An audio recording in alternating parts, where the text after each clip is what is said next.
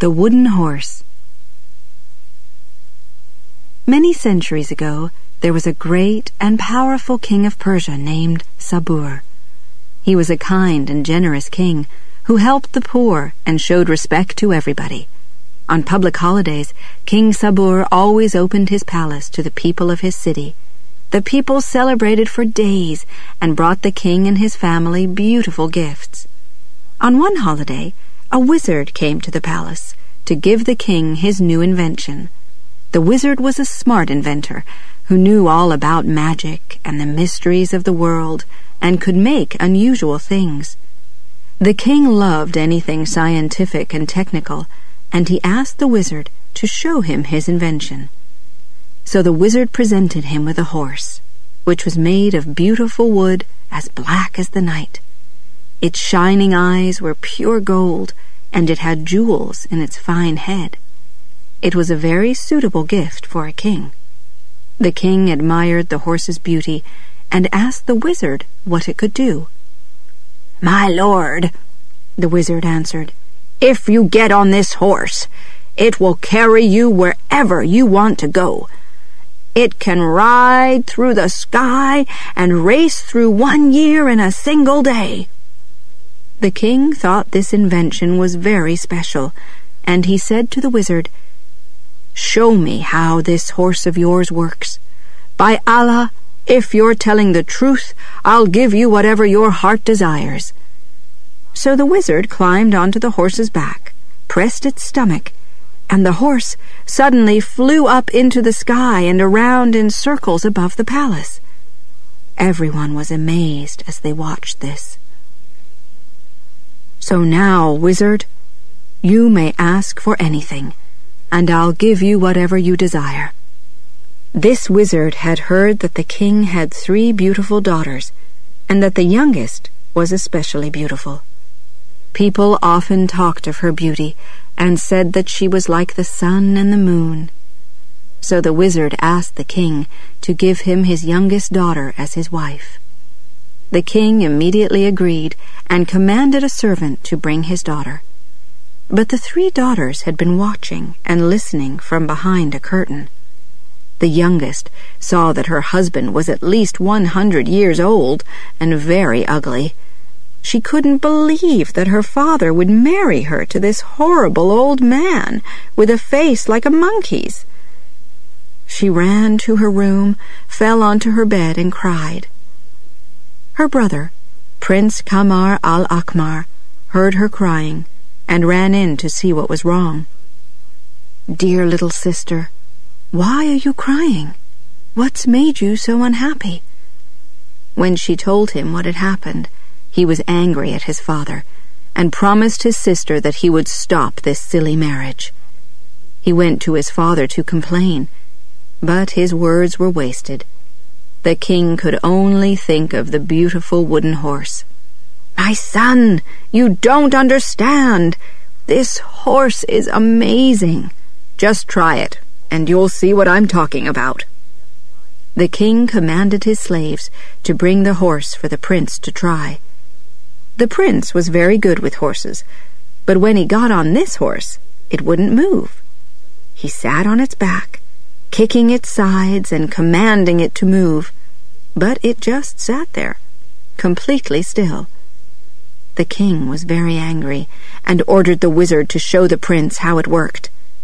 But the wizard had heard everything that the prince and the king had said, and he was very angry at the prince for trying to stop his marriage. He came forward and, without smiling or even looking at the prince, pointed to a button on the horse's stomach and said, "Press this."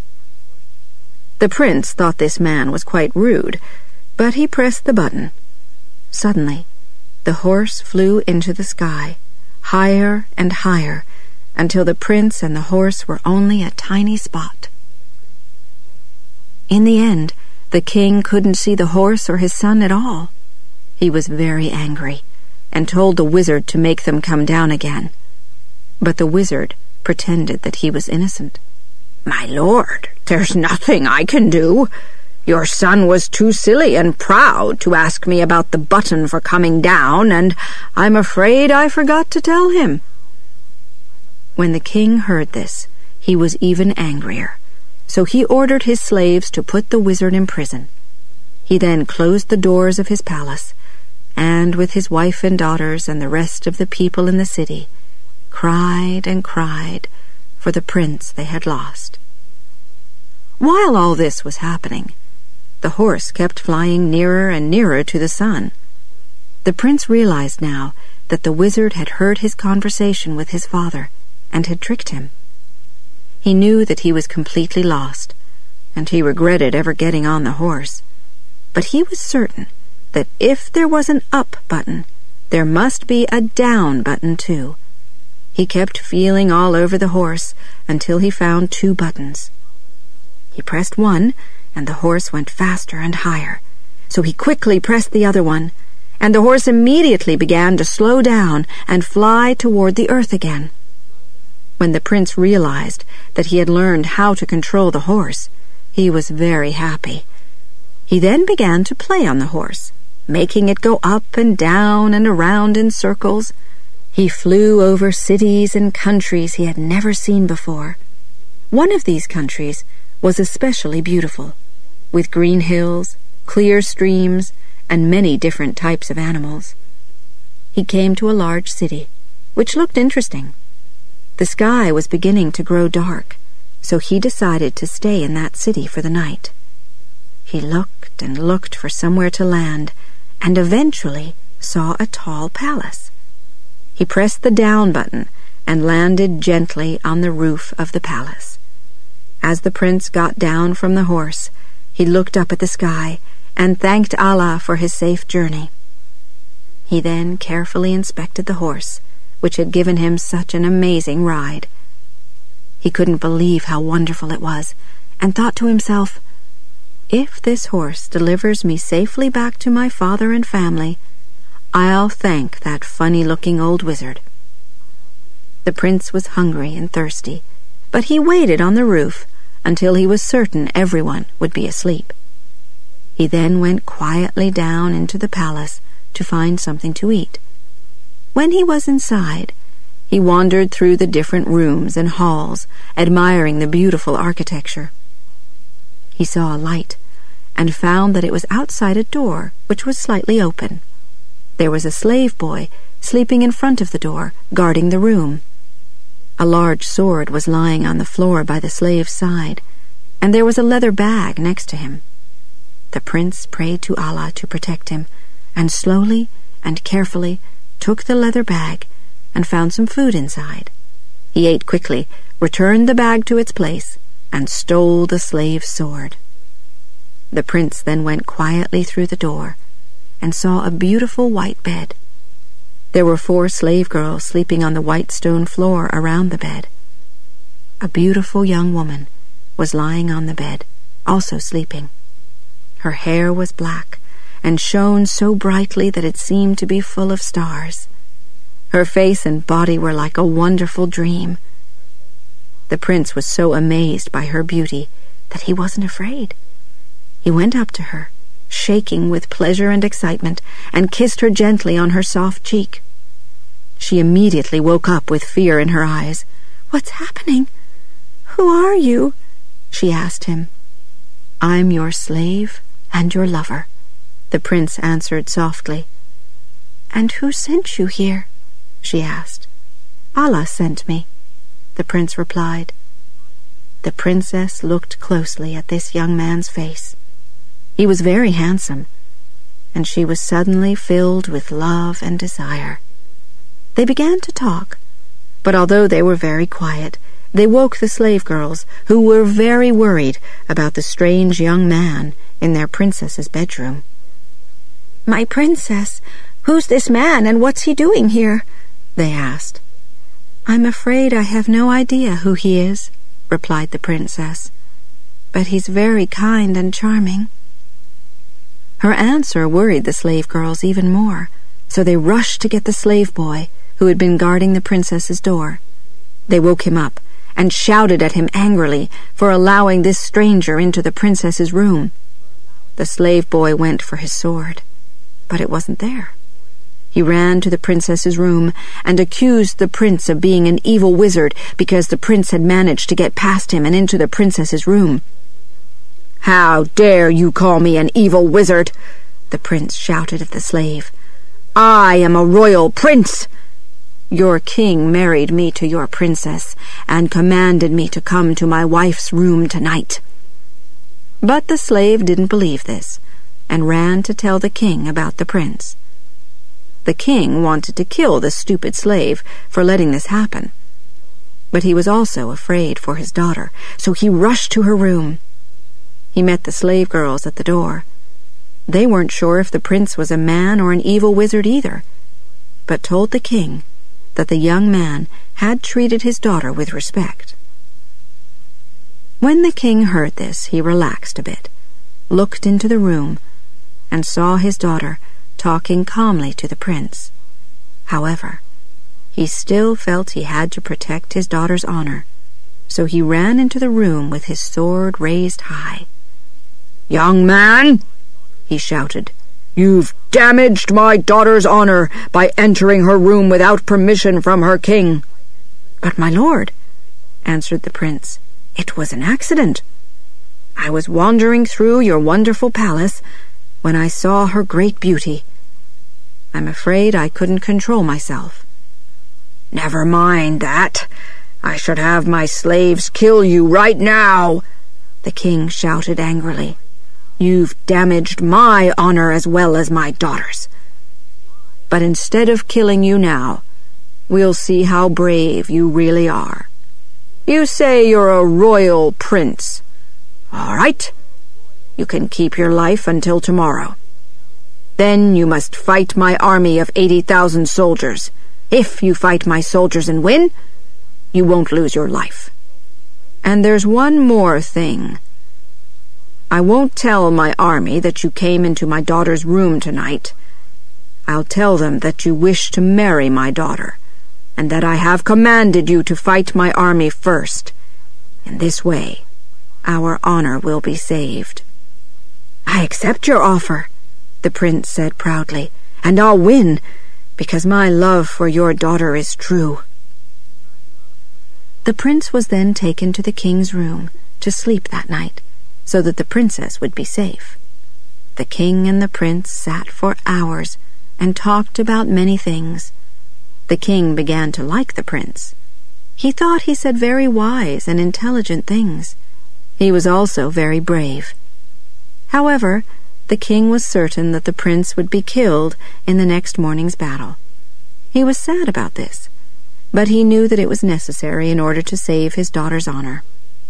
When morning came, the king's army gathered outside, and the king spoke to his soldiers. "Listen carefully. This young man has come to ask for permission to marry my daughter.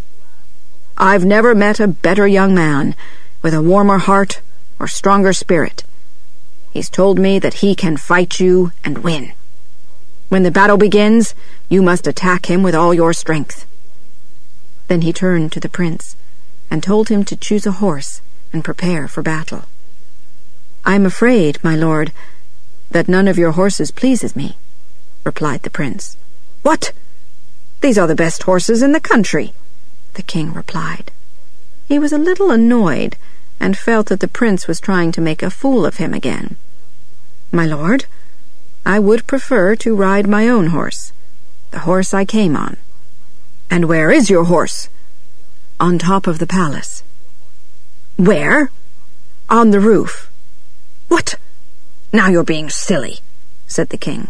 "People will think you're crazy." "Maybe you are crazy." The king commanded his guards to go to the roof and bring down the prince's horse.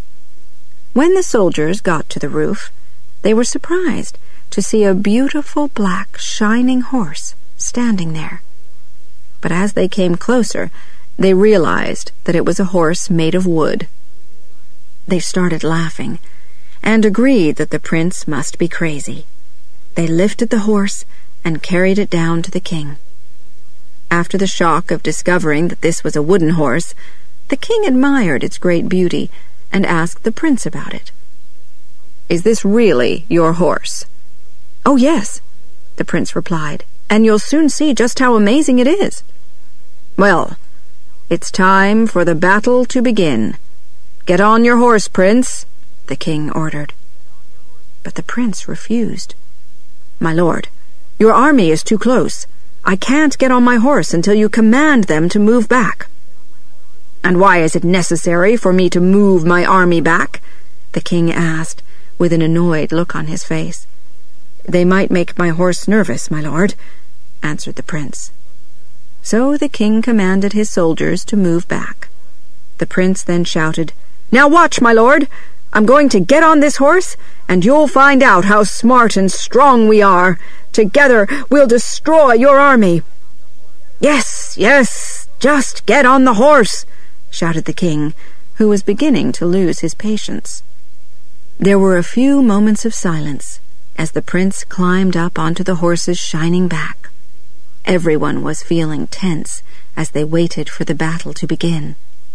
As soon as the prince was on his horse's back, he bent down and felt around the horse's stomach. All the people pushed each other to try to see what he was doing, not realizing that he had pressed the up button.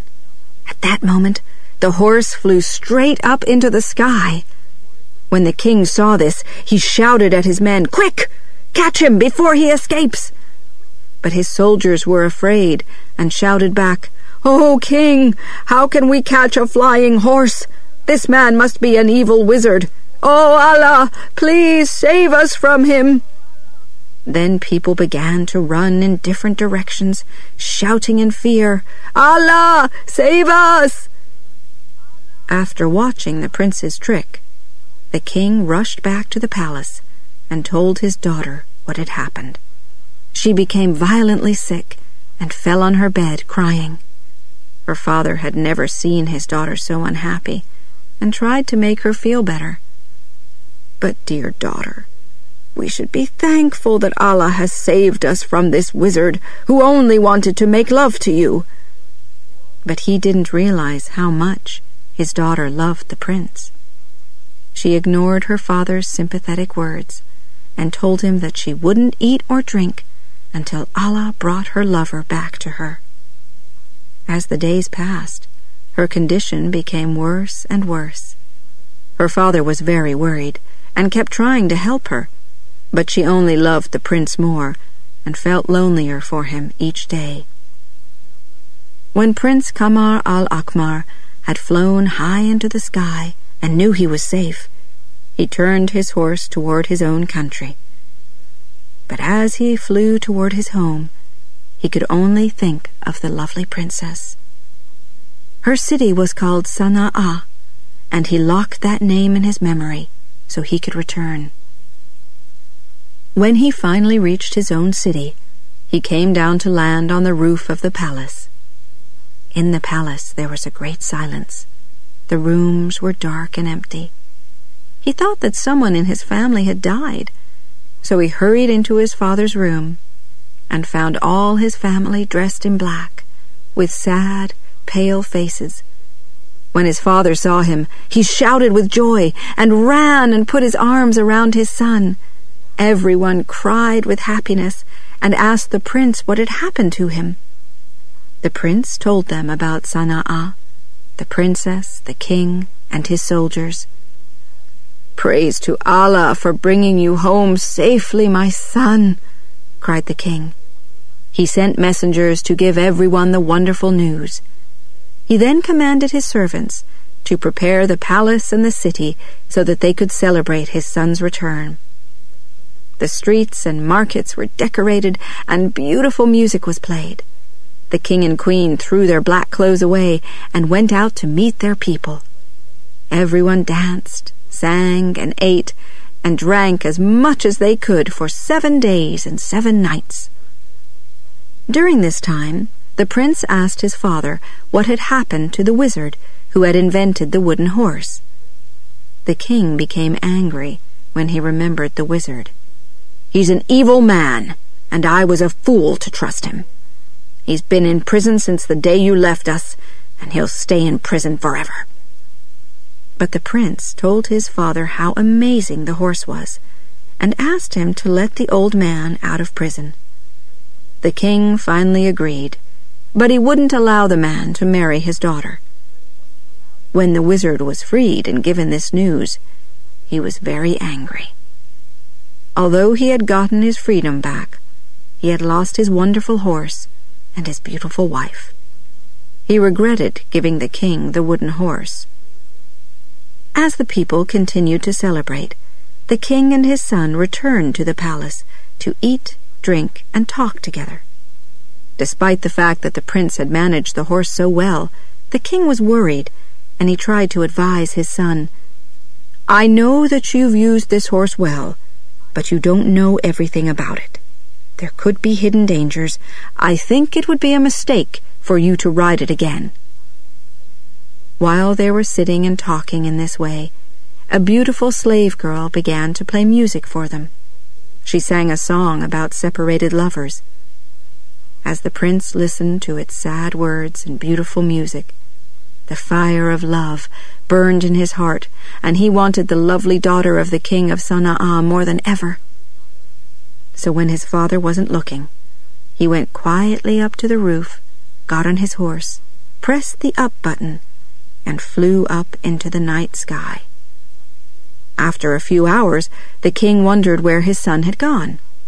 When he couldn't find him anywhere in the palace, he went up to the roof and saw that the horse wasn't there. "O Allah," he prayed, "please protect my son." And then he thought, "If my son returns to me, I'll definitely destroy that horse. Then the prince will have to stay here on the ground, and I can stop worrying about him." The prince flew through the night sky on his way to Sana'a and his love. When he arrived, he landed on the roof and went quietly down into the palace, where he again found the slave boy asleep in front of the princess's door. He listened through the door and heard the princess crying and talking to her slave girls. "Princess, why are you crying about someone who left you and doesn't care about you?" "You silly girl, you don't really believe that he's forgotten me, or that I could forget him, do you?" And she began to cry again, until she finally fell asleep. The prince's heart was full of joy when he heard the princess's words, so he climbed over the sleeping slave boy, walked quietly up to her bed, and touched her hand gently. The princess opened her eyes when she felt his touch, and threw herself on him, kissing him 100 times. "Oh, I've been so unhappy," she cried. "I've been unhappy too," the prince answered. "Then why did you leave?" she cried. "If you had stayed away one day longer, I would have killed myself." "How could I stay here when your father hated me?" "But you were wrong to leave me. Did you really believe I could live without you?"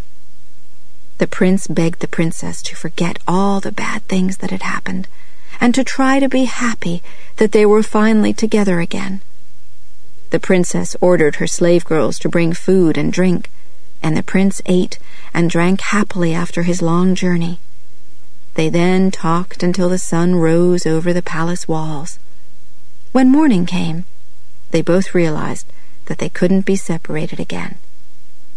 But her father would never allow them to marry, so they made secret preparations to leave the palace together.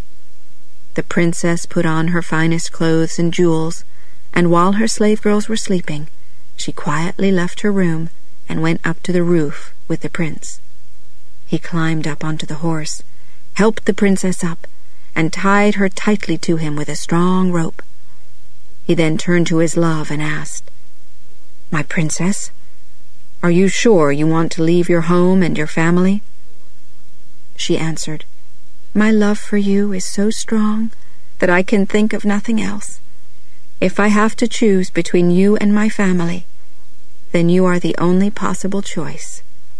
The prince felt better and pressed the up button. The wooden horse immediately flew high up into the sky. They kept flying until they came to the prince's city. The prince was very happy to see his home again. He left his princess in one of his father's beautiful gardens, telling her to stay there and watch the horse carefully.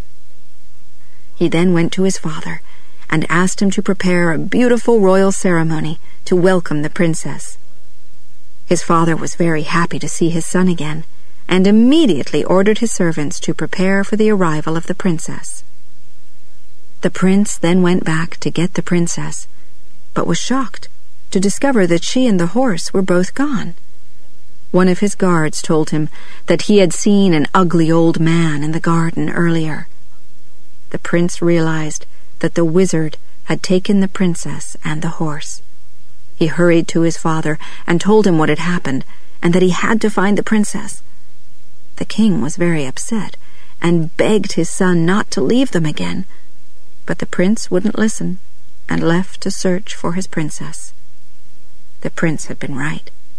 The wizard had captured the princess and taken her away with him on the wooden horse. The princess cried and cried as the horse flew through the sky.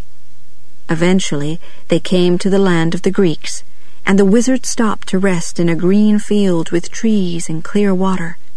The field was very near a large city. The king of that city was out hunting that day, and found the horse, the old man, and the princess. He wondered why this beautiful princess was traveling with this ugly old man, so he asked her about their relationship. The wizard tried to say that the princess was his wife, but she told the king that the wizard had forced her to go with him. When he heard this, the king commanded his soldiers to throw the wizard into prison.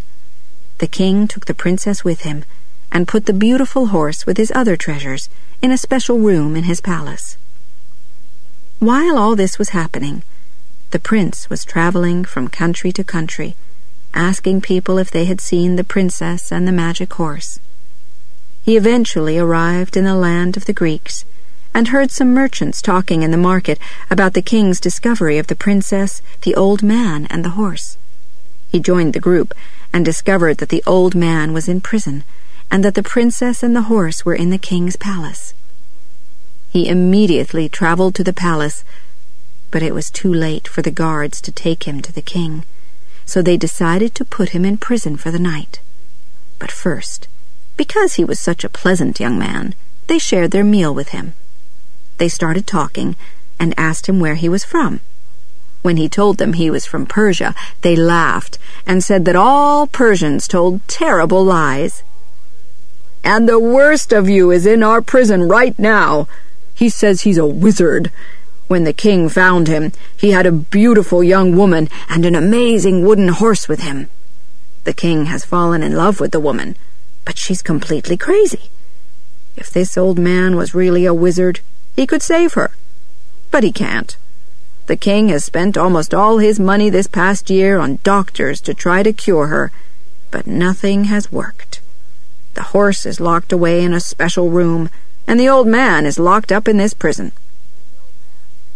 Finally, it was time for the guards to lock the prince up for the night. As he sat in his cell, he heard the old man crying and talking to himself in the next cell. The prince shouted at him, "Be quiet! Do you think you're the only person who has problems?" But the old man was so happy to have some company that he told this young stranger his whole story. He didn't realize that this was the prince he had tricked so badly. As the prince sat there in the darkness, listening to the wizard's complaints, he had an idea for freeing his princess. The next morning, when the guards took him to meet the king, the prince told the king that he was a doctor from Persia who traveled the world helping sick and crazy people. The king became very excited. "Oh, doctor, I'm so happy to meet you," he said, "and you've come just in time, thanks to Allah." He then told the prince all about the princess and the horse.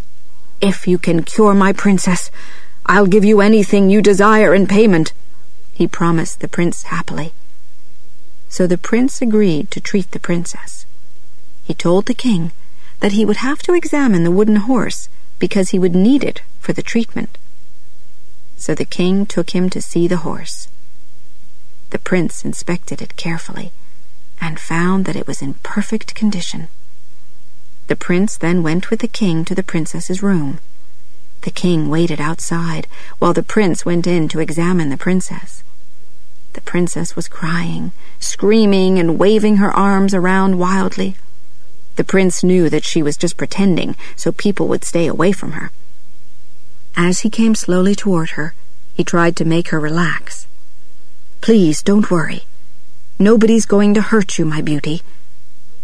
When he was by her side, he whispered in her ear, "It's me, Qamar al-Akmar."